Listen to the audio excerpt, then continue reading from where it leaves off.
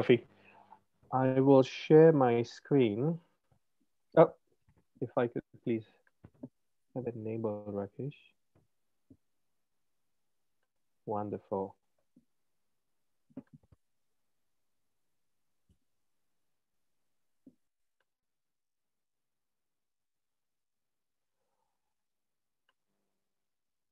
Okay, so let me go right to the start.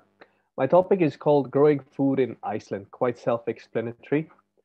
I'm based in Iceland now. I've been here for a few months, and what got me to Iceland was an opportunity to assist with an introduction to permaculture with a very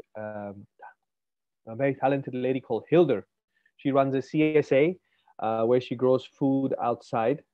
Very, very productive. But there are few limitations when it comes to Iceland, which we will have a look at in this presentation. So what I'll be discussing is a brief overview of what's possible in extreme climates, recent innovations, and the natural resources. What makes Iceland unique compared to other other places, other countries, other regions. Um, is just an overview, and we can go into some questions towards the end of the presentation. I'll leave some time for question and answers. Yeah. So I find, and I think many other people find Iceland cool in so many ways. So the first image that you see is growing beds. These are raised beds. This is what Hildur was growing. Basically, she dug up little trenches and put the soil onto the side, put hay, and started growing food straight into there. I'll go through the list of things that are growing. The next picture would you'd see is greenhouses in the middle of snow. They're well lit, nice and warm. The picture next to them is a place called Fridhema. Here you have a restaurant right inside the greenhouse. They're quite famous for growing tomatoes, and they have a bunch of other stuff as well that they're growing and doing at the moment. And the final picture that you see with some greenhouses and the growing beds is called Akur. Right now, I am working in Akur. Akur is an organic farm where we grow the most common stuff that grow in greenhouses. So in Iceland, there are four crops that grow, and these are actually subsidized by the government when it comes to energy. There's tomatoes, cucumber, paprika, and chilies. So those are the four kind of vegetables that are kind of subsidized by government. So most of the greenhouses, they grow that. However, I could do a few other cool things, which we'll look at in a moment. So a few interesting facts, which are important. More than 60% of the Icelandic population, they're mostly based in the capital, which is Reykjavik, and the rest of it is just small communities that are dotted around. It's the last place that was inhabited by humans because of the conditions. It's one of the most eco-friendly countries in the world because of their resources and the energy, which we will go through. 11% is covered by glaciers, and this is mostly the central part and mostly up north in Iceland. The lowest temperature is recorded at minus 39 degrees Celsius, so quite cold, but not extreme, extreme. And 9 out of 10 houses are heated directly with geothermal energy. This is one of the cool aspects of Iceland. So on the Copenhagen, it's a CFC. So it is, it has oceanic and it's subpolar oceanic. So basically, you get the Gulf Stream, you get some warm winds that come from the oceans, which kind of keep the coast relatively warm, but then it's also subpolar, so fairly cold. It can get to -0 in the south, and north it gets -10. So this just kind of, this is to put things into perspective, to paint a little picture for you. So the average temperature in July is between 10 and 13 degrees, and warm days can go between 20 to 25. It is quite beautiful actually in Iceland, especially over summer. It has a quite an interesting landscape, quite um, flat in many areas, but then you have the fjords and you have the hills and things like that.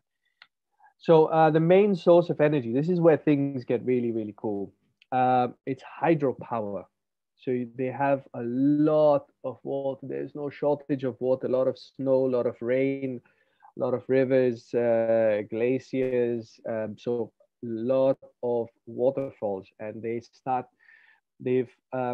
they started actually using that water with small little hydropower plants, and these were started off by farmers who saw the potential, and this was quite early. So in the 1950, they had about 530 small hydropower plants that were built in Iceland, and the hydropower plants actually started even before that.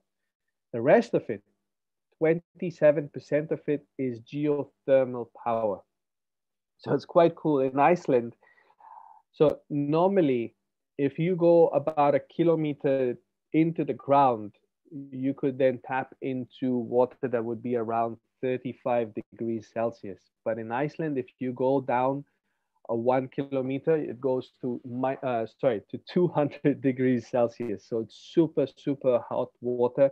You can see an image to the bottom right. This is where you have geothermal power being harnessed. Yeah.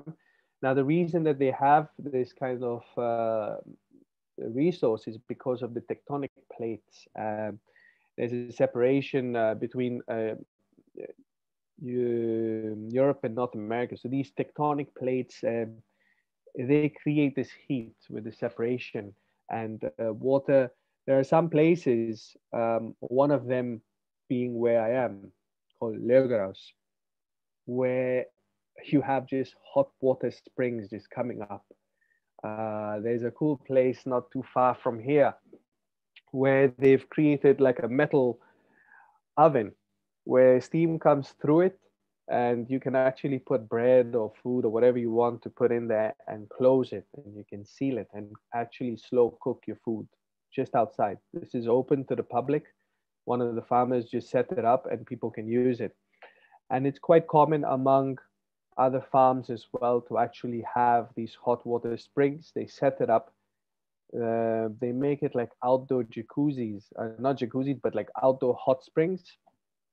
And people can use it. The community can use it and leave a little bit of a donation and things like that. So a lot of hot water coming in. What else do we have? A lot of sheep.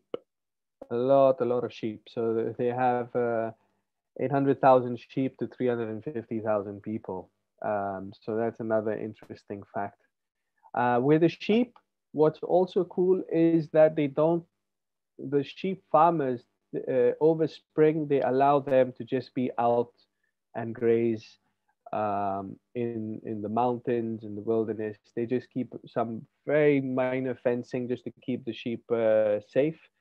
And then just before winter, they herd them in, and they brought to safety away from the cold, and they kept sheltered. So that is with those facts. So what is growing and where? Now, in 2010, we had this whole volcanic eruption, and that was a bit of a scary thing because a lot of food is actually imported into Iceland. So this makes it quite serious for them, especially even during COVID times. This made them aware that they need to be resilient in times of need. So Iceland is taking a lot of steps towards being self-sufficient. They still have a lot of potential, and they're slowly getting there. They grow food outside. Most of the time, you have root vegetables that grow quite well. You have your potatoes, your turnips, your Swedes, your beetroots. You have other things as well that grow, but then again, the growing season is about 3 months. So they really need to make the most of it. This is where they use greenhouses. So the greenhouses, most of them, because of the geothermal energy, they're heated. So they have pipes that run through the greenhouses on the floors. They also have pipes that go into the ground, and they have pipes on the side. So this creates a very nice warm condition, and the water kind of goes through the entire system, and it's used to its fullest potential. So this is where you have the warmth. But because it's so far up north, you have times when you don't have as much light. So then this is where they use growing lights as well in the greenhouses. They get a lot of their energy from the renewable resources, so energy is fairly cheap. So very common among the greenhouses is heated pipes plus lights. So when you have those conditions, you can grow quite a lot of things in there. Now in Akur, apart from the things that I mentioned, we also grow herbs, we grow salads, and then they also have bananas. They have, I think, about 6 to 8 banana trees. Some of them are younger, some of them are more mature.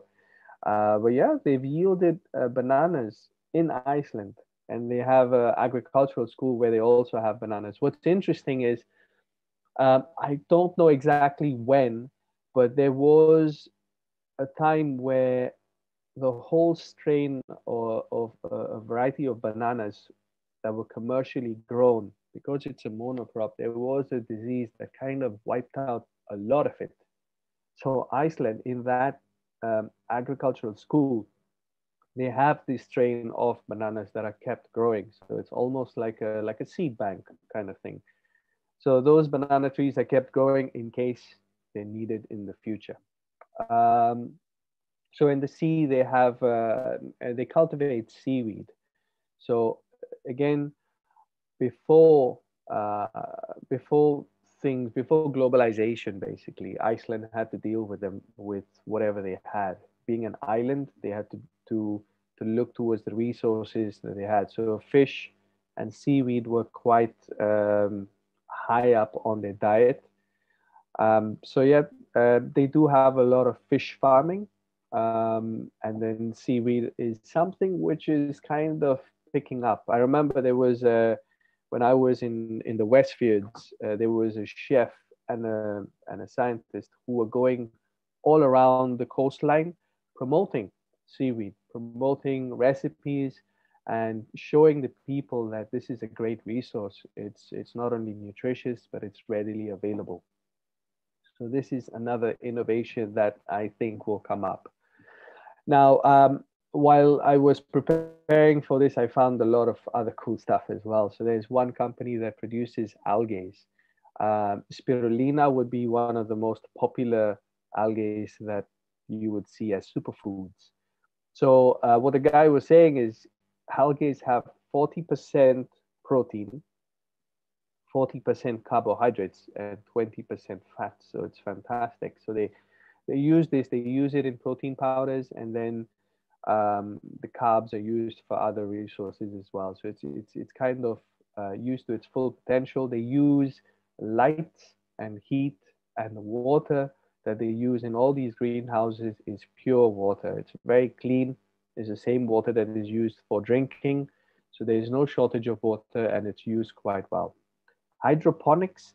So the greenhouses that they have in Iceland, most of them use hydroponics. We, on the other hand, so the farm where I'm working called Akur, we use soil. So it's a little bit different. It's a little bit more challenging, but the product that you get is quite different. It's definitely superior. Um, we put soil amendments. We make sure that the soil is healthy and living, as opposed to hydroponically grown crops. So very often you have kind of monocrops as well that are growing in these greenhouses. So a lot of precautions need to be taken. Farmers are super cautious when, so for example, I cannot go to other places where they have greenhouses and work over there because of the chances of cross-contamination, because a monocrop can be quite dangerous. Another challenge that they have is with pests, with insects. Um, you have the chance of getting a lot of different diseases and insects that will kind of, again, kind of wipe out your crop. So one of the things that they do, again, because it's Iceland, you don't have that ability to have beneficial relationships and this kind of food chain. They actually get insects from the Netherlands. Now, this is not the best way to be doing things. Very often they use bees as well to pollinate the greenhouses because there's no other way. In Akur, we've tried having bees, but again, the conditions are not favorable, at least for them to stay on a prolonged basis. So that's a little bit of a downside to things. But yeah, they're making do with whatever they can, because the other option would be just to be importing food from outside. Now they do import a lot of food and you can get a lot of tropical things. The market in Iceland, taste for globalized food is quite high.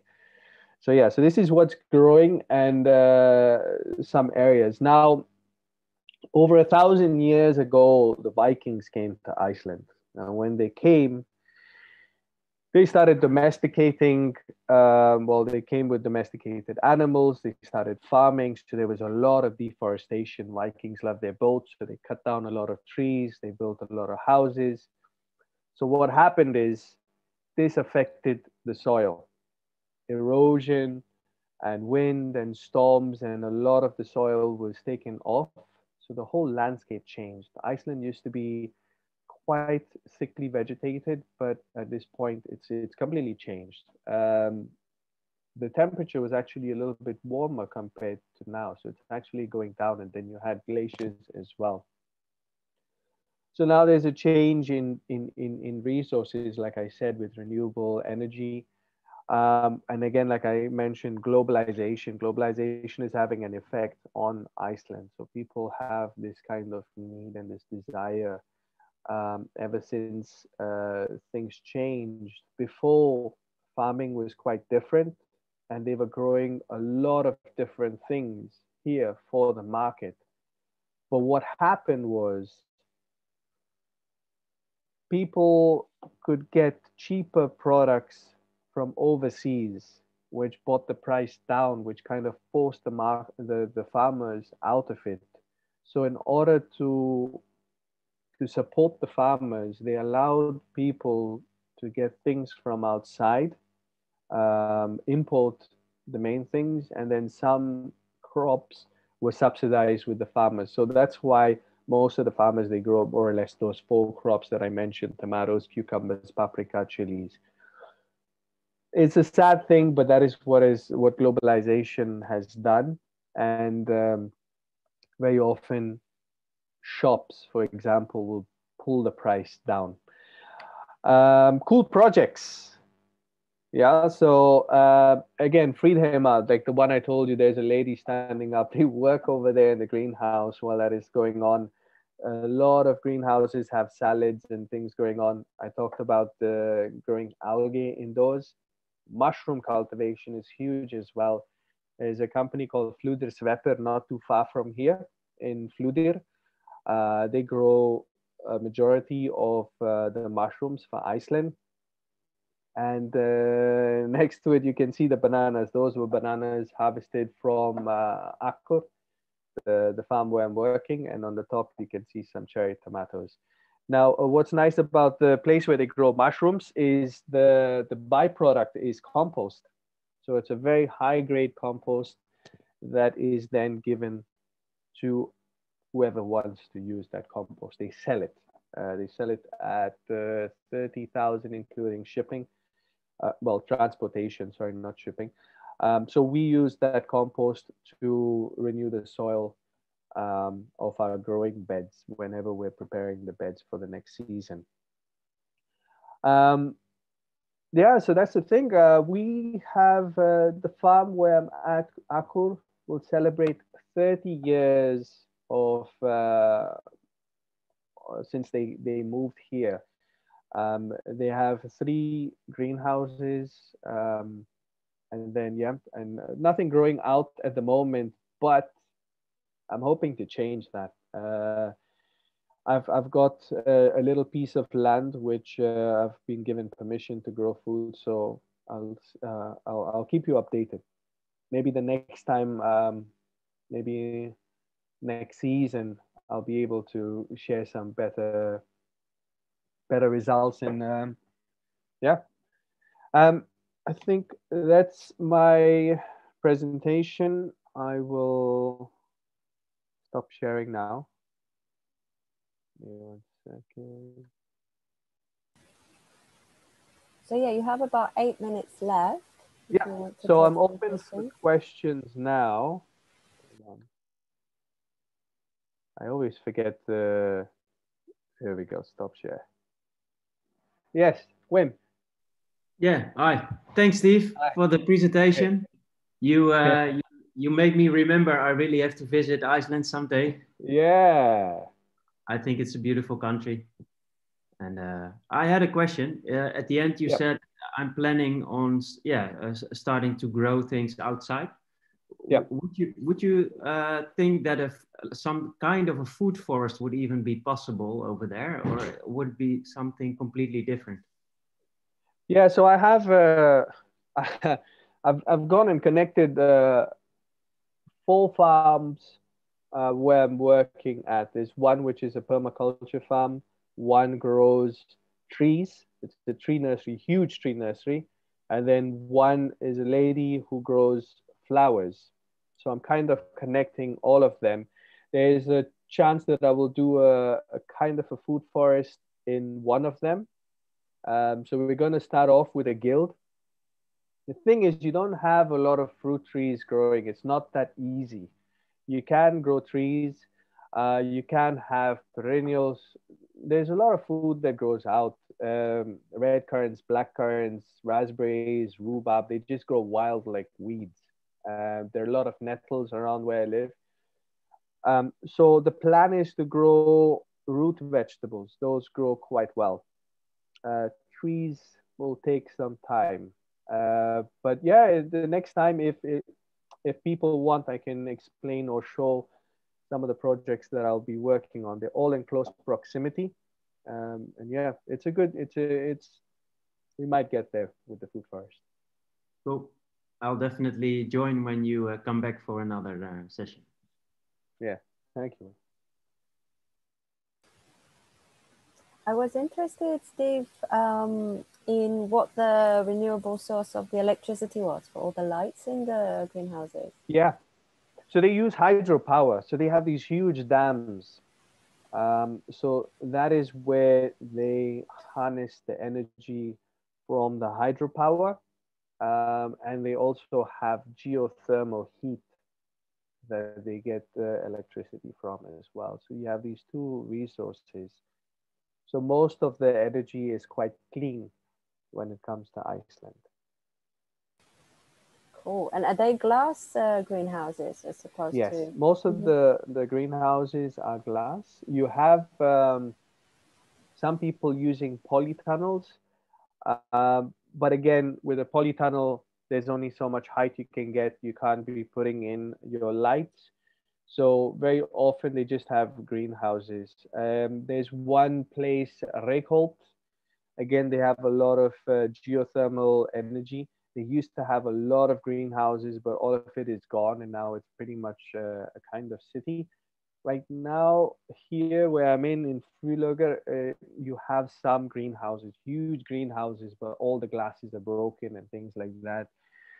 It's very sad to see the state of some of these things, because it's not easy as well to maintain this. You need to have that kind of yield or that return to have to sustain this business, because there's a lot that goes into it.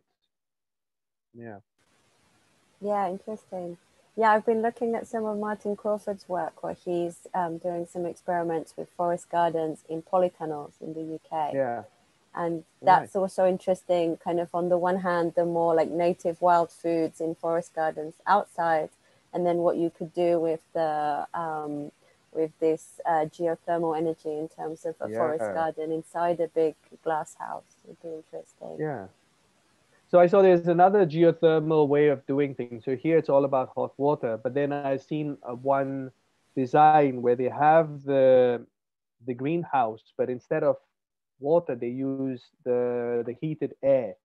So the air gets heated, and there are two fans. One extracts the air from the greenhouse where it's hot, and it goes through the soil. So it heats up the root zone, and then it goes back into the greenhouse, a little bit drier. And in the night, again, it kind of swaps. So it changes. I was also looking at a place in Norway called Svalbard. There's one guy who's doing permaculture there. He has a website, I think it's called Polar Permaculture. There's nothing, there's no soil, you only see ice, but he has a geodome, which he's using, and then he's using stuff in his house with light. It's about growing in Iceland. With herbs and some salads, microgreens. So he supplies the local chefs and the supermarkets over there. But it's a small operation, but it's quite nice to see what he's doing. He even has, so in the geodome, not very big, he had a little tent, and inside the tent you had the earthworms. So you have different kind of levels of heat, and then afterwards he had towers. So basically, over summer, you have 24 hours of sunlight. So that's where he thought, I need to get a greenhouse. I don't need to use electricity. So it's a very, his name is Benjamin. I forget his full name. But yeah, if you check up Polar Permaculture and you put Benjamin, you'll see a few of his videos. Very, very cool videos. Yeah, so it's very promising. And there's so much that can be used over here in terms of resources. So they have these places called Sorpa, where they have like recycling units. When I went there, I saw a mountain of wood chips, like a mountain. And then next to it, a lot of just dead trees that have been pruned and kept on the side. And then next to it, there was a whole skip full of old leaves. So there is a lot of potential. So yeah, looking forward to people coming to Iceland and making a positive change.